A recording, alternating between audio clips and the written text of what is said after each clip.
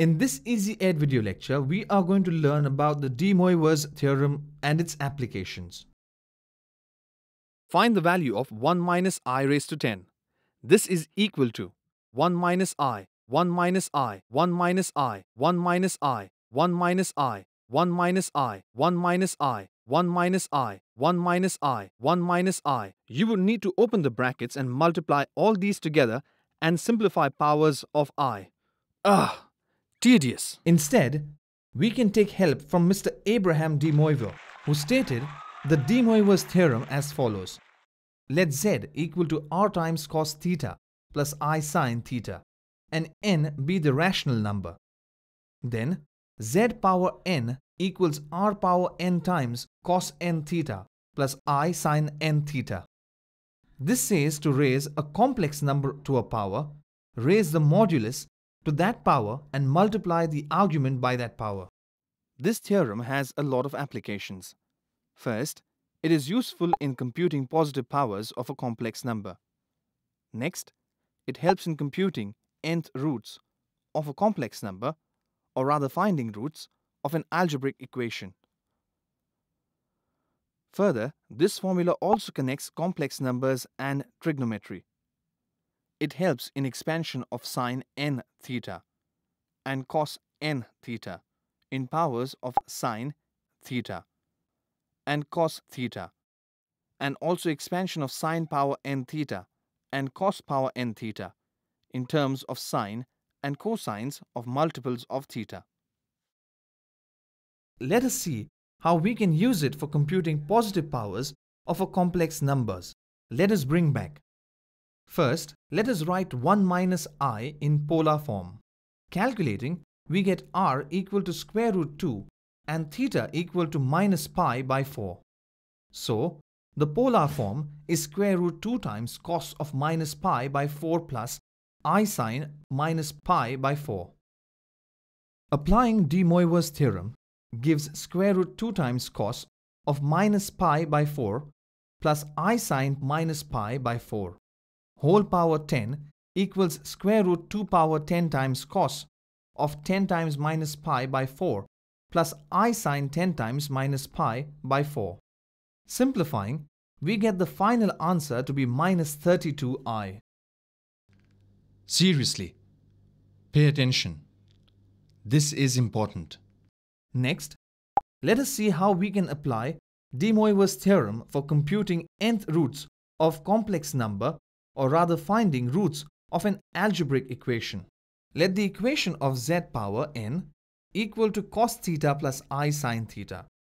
Then, z becomes equal to cos theta plus I sin theta to the power 1 by n, which is further equal to cos 2k pi plus theta plus I sin 2k pi plus theta to the power 1 by n. Applying de Moivre's theorem, this equation reduces to cos 2k pi plus theta by n plus I sin 2k pi plus theta by n. Putting k equals 0, 1, 2 and so on up to n minus 1, all n roots of the equation are obtained. Suppose we want to find all the complex cube roots of 27i. We first write 27i in polar form. So, the polar form is 27 times cos pi by 2 plus I sin pi by 2. Therefore, 27i to the power of 1 by 3 equals 27 times cos pi by 2 plus I sin pi by 2 to the power of 1 by 3, which is further equal to 27 times cos 2k pi plus pi by 2 plus I sin 2k pi plus pi by 2 to the power of 1 by 3. Using de Moivre's theorem, this becomes 27 to the power 1 by 3 times cos 4k plus 1 times pi by 6 plus I sin 4k plus 1 times pi by 6, where 27 to the power 1 by 3 equals 3. Putting k equals 0, 1, 2, we get all the three values of 27i to the power 1 by 3. We start with k equals to 0. This gives Z1 equals 3 times cos pi by 6 plus I sin pi by 6. Simplifying, we get 3 times root 3 over 2 plus 3 by 2i. Next, we take k equal to 1. Simplifying as before, we get Z2 equals minus 3 times root 3 over 2 plus 3 by 2i. Further, we take k equal to 2. Simplification with this value of k gives Z3 equals minus 3i. Hence, the complex cube roots are Z1 equals to 3 times root 3 over 2 plus 3 by 2i. Z2 equals to minus 3 times root 3 over 2 plus 3 by 2i. And Z3 equal to minus 3i. Let us now graph these roots in a complex plane. The roots of a complex number are cyclical in nature.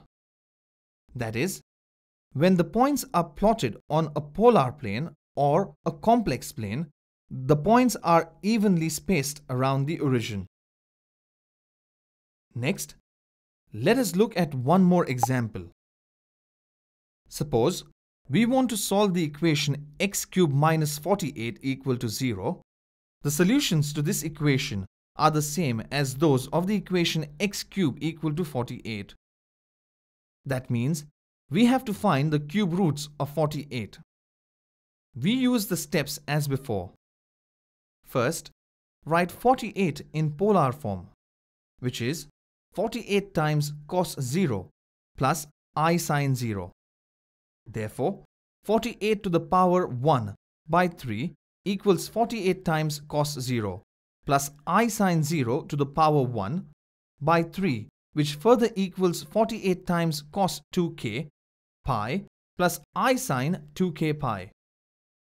Applying de Moivre's theorem, we get it equal to 48 to the power 1 by 3 times cos 2k pi by 3 plus I sin 2k pi by 3, where 48 to the power 1 by 3 equals 3.63.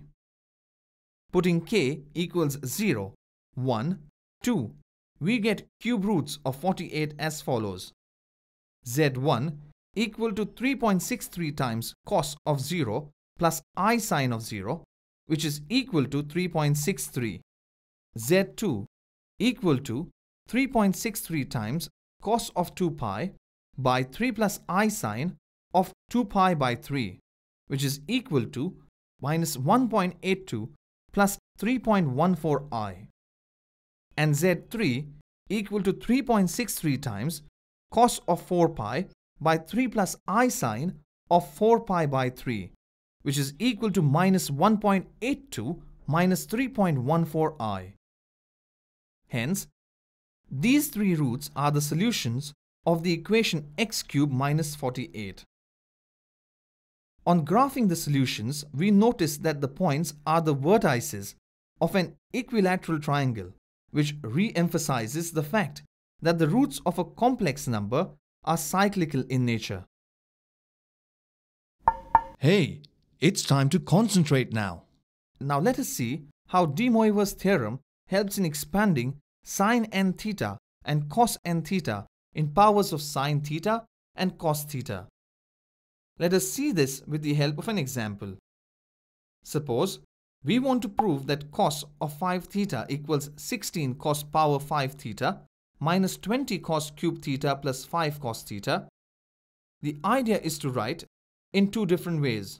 We use both the binomial theorem and de Moivre's theorem and compare the results. Using the binomial theorem, we get cos theta plus I sin theta power 5 equals cos power 5 theta minus 10 cos cube theta times sin square theta plus 5 cos theta times sin power 4 theta plus I times 5 cos power 4 theta times sin theta minus 10 cos square theta times sin cube theta plus sin power 5 theta.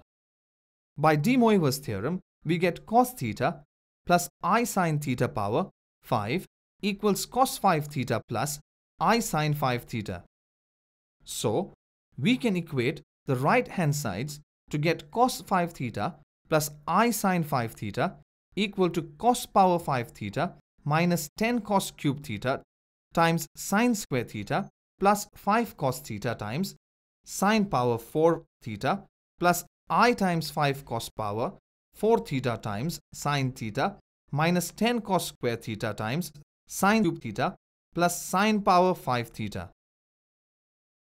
Now cos 5 theta is the real part of the right hand side. So equating the real sides and simplifying, we get cos 5 theta equal to 16 cos power 5 theta minus 20 cos cube theta plus 5 cos theta. Note that this equation will also give sin 5 theta by equating the imaginary parts of both sides of the equation and simplifying. The final application deals with the expansion of sin power n theta and cos power n theta in terms of sines and cosines of multiples of theta. Before going further, let us first make a few observations. Suppose we want to show that cos power 5 theta equals 1 over 16 times cos 5 theta plus 5 cos 3 theta plus 10 cos theta. Suppose z equals cos theta plus I sin theta. Then z plus 1 by z equals 2 cos theta, and 2 times cos theta whole power 5 equals z plus 1 by z whole power 5. Simplifying, we get 32 times cos power 5 theta equals z power 5 plus 1 by z power 5 plus 5 times z cube plus 1 by z cube plus 10 times z plus 1 by z. Using the observations made earlier and simplifying, we get the required results. Let's have a quick review of what we've studied in this lecture.